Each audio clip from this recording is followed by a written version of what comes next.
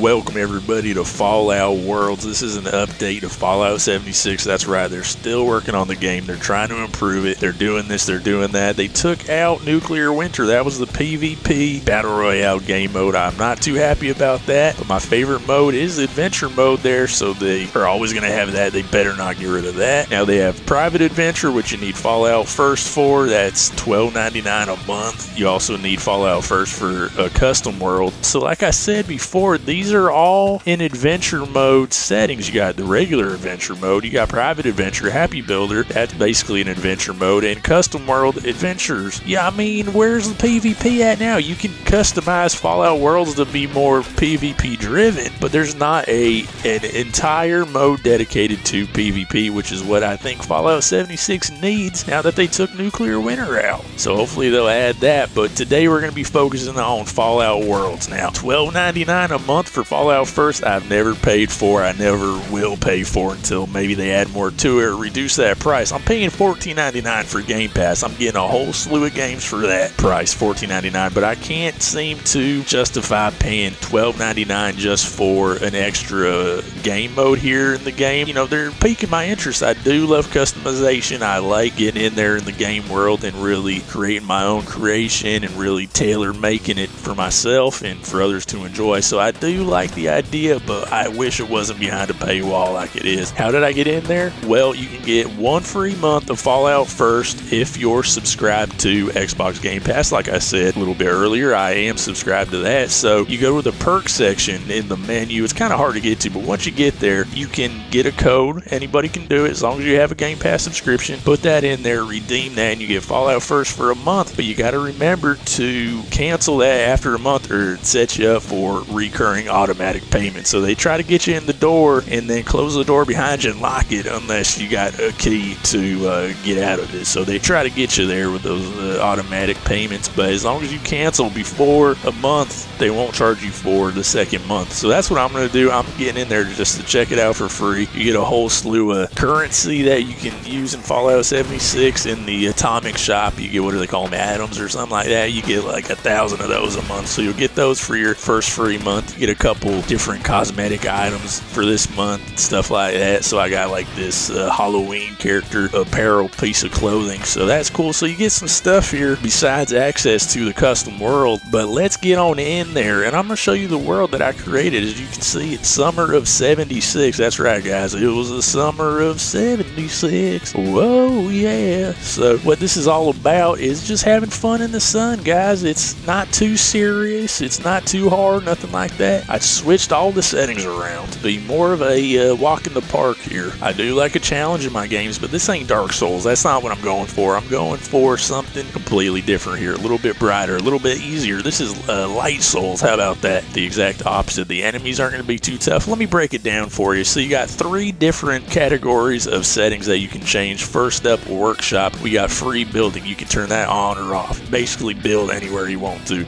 and anything you want. This determines whether or not camp objects will require standard resources to be built. So you can just build and build and build, and it's not going to take away from your resources. So everything's free. And then camp power, that's default. Determine how camp's objects will be powered. May override conditional power sources. Whenever it says default, that's just what normal adventure mode settings are set at. Free workbench crafting. Determine whether or not workbench crafting will require standard resources. So that's on, that's free. Camp height. Now we can build very high here. We can go nuclear, which is even higher, but you know, I don't want to go quite that high. You know what I'm saying? I'm trying to get high, but not too high. You know what I mean? So that's very high. I didn't want to push it all the way to the limit. I just wanted to expand the boundaries a little bit. And then we have camp placement. All locations allowed. Default. Most locations allowed. All locations allowed. Like I said, we're going for freedom out here in the summer of 76. All right. So all locations are allowed. You can build anywhere. You can build on top of the goddamn alligator's head if you want to at Wavy Willard's water park. All right. Camp budget is very high. The camp radius is very high as well. So this means I can build out more so than you can in the default adventure world. Build a bigger base or camp, whatever you want to call it. Camp budget is very high as well. That means you can build more things within that space. That's very high. So there's relaxed building restrictions. That's on. Allow fewer placement restrictions when building. Alright, so you can just really go wild with it now with the building, and I like that. This game's not only about building, it's also about the combat as well. Sun's out, guns out, if you know what I mean. I'm not talking about your arms, I'm talking about your firearms. Alright, so equipment durability is very strong. Those firearms won't break down as fast. This is almost like a utopian world I'm going for, where you don't got to spend a lot of money, things don't break down, they're built well, legendary mod effects are on, proximity enemy spawn is off.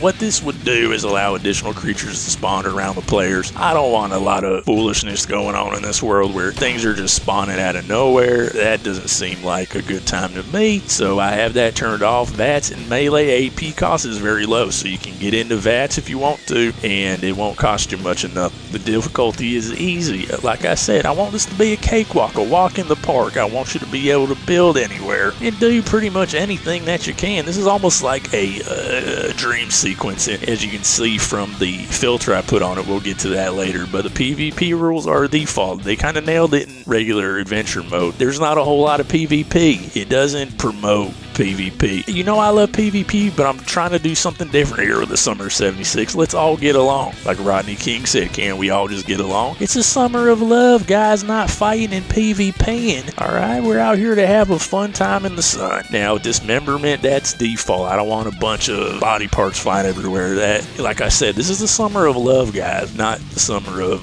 dismemberment. Ragdoll behavior, nuclear force. If somebody happens to get out of line here and we gotta use some force, I want it to be nuclear. I want to see him go flying like a something you would see in a dream sequence, maybe. You know, you feel like you have superhuman strength sometimes. Now, the summer of 76, I bet a lot of people felt that way. There's a lot of substances being used, and sometimes it makes you feel like you're a superhero. So now, you know, you have that force of a superhero as well. Now, infinite ammo is off. That would maybe be good to turn on, but you know, maybe, you know what, I would maybe suggest turning that on. I had it off here, but I would maybe suggest turning that on, because anything to make you're going easier here in this world would be nice. Now, damage received is very low, while damage dealt is very high. I'm trying to make it as easy as possible. That's why I'm putting on infinite ammo. Now, this might not be for everybody. This normally isn't even my cup of tea, but I want to have a world that is something different than the norm, something you can't get anywhere else. So that's what we're doing here. This completely changes the game. A lot of enemies are bullet sponges, but with this damage received being low and the damage dealt being high, you can just tear through enemies, send them flying with that nuclear force, and it's fun. You know, it's just something different, something unique to experience out here. So that was the combat. Now, in the general settings, we have drop additional loot on death. No, that's off. Like I said, let's try to make this easy on us. Let's not drop any more loot. Nuke flora and creatures off. I don't want no nuked craziness going on. I don't want these mutations getting out of control here. Weather clear, of course. You gotta have clear weather. This is the summer of 76, and I don't want no one raining on my parade. I don't want my picnic being rained out. It rains a lot where I'm from in the summer. It's a bummer. All right, I don't want to have a bummer summer. I want it to be nice and clear. Jump AP cost very low. You're not going to get winded that much. You can just jump up and down all day long and have a good, fun summer. Might be listening to some tunes or something. It's the summer of 76. I want you to just be able to pump your fist, jump up and down, have a good old time without getting too tuckered out. So now the jump height is very high. So like I said, I want to get high, but not too high. You're going to be able to jump up and down high as well. You see a common theme here on the summer of 76? We're getting high. All right, now I'm not talking about drugs. I'm talking about the jump height. Okay, now the power armor drain, very slow. So if you want to jump into some power armor, your fusion cores will last longer. The summer of 76 is like a dream, guys. I'm telling you, you get the best break in town here. Visual filter sugar bomb. Alright, so this is like if you were to eat a whole lot of sugar bombs, and right before you pass out from too much sugar, you almost hallucinate, and it kind of changes the colors all around. Everything's a little bit surreal. You're jumping higher, sending guys flying. You can't have a normal visual filter. It's almost like you're jacked up on a bunch of sugar. You're just flying through the air, sending guys flying through the air with superhuman strength. Fast travel free. You know, I'm trying to save us some money out here as well in my world. I think we need to have free fast travel, free health care, free education, everything else like that. If Cuba can do it, I don't see why we can't do it here in the summer of 76 as well. Map locations all discovered. I want you guys to be able to go where you want to. I don't want there to be any limitation on travel. I want everybody to be able to travel freely. This land is your land. This land is my land. Fall damage very low. So as you can see here, I took a big fall. I built myself up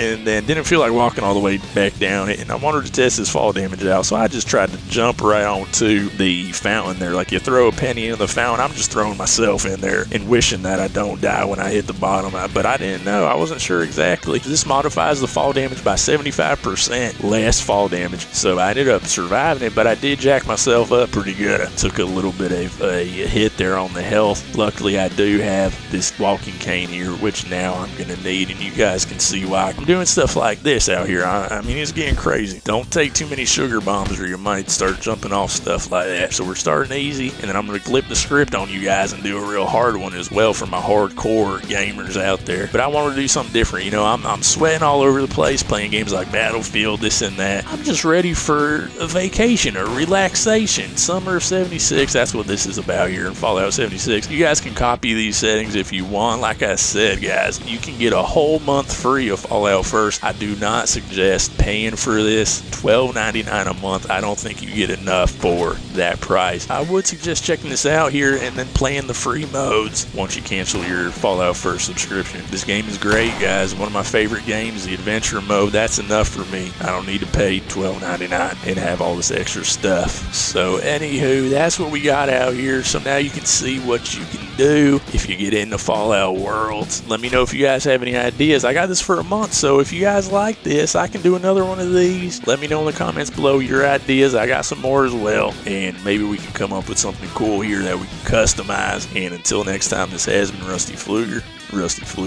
over and out.